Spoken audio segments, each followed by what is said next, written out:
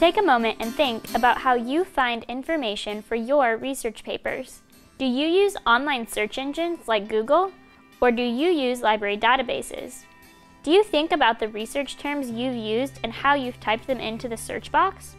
Sometimes you will not need anything more than a basic search strategy, like searching for movie times or the capital of Latvia. But other times you will need to use more advanced search techniques to find the best information for your research topic. Using library databases for your research shouldn't be scary or overwhelming. In fact, you've probably already searched a database today. Don't think so? What about Amazon, Pinterest, iTunes?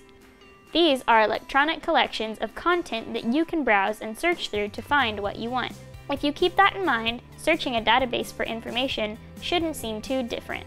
An advanced search strategy starts by turning your research idea into a statement or a question. Let's say that you want to research social media usage in teenagers and its effects in their lives.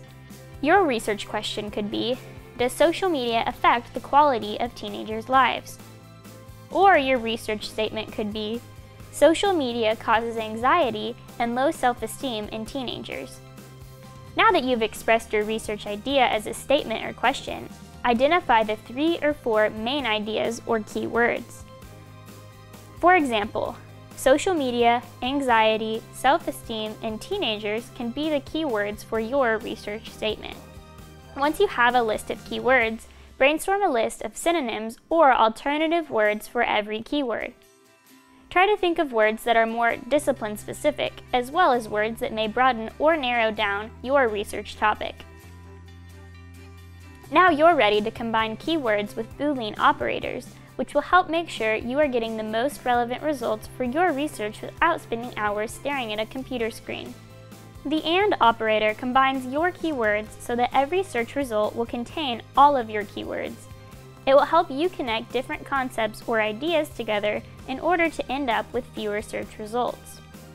Using social media and anxiety and teenagers as your search terms will find articles about social media, anxiety, and teenagers.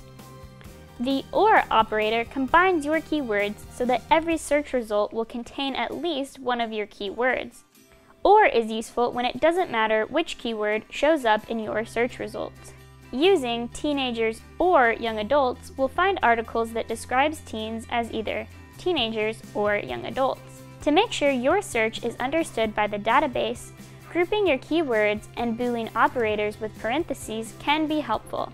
Parentheses used in searches are similar to how they are used in mathematical equations.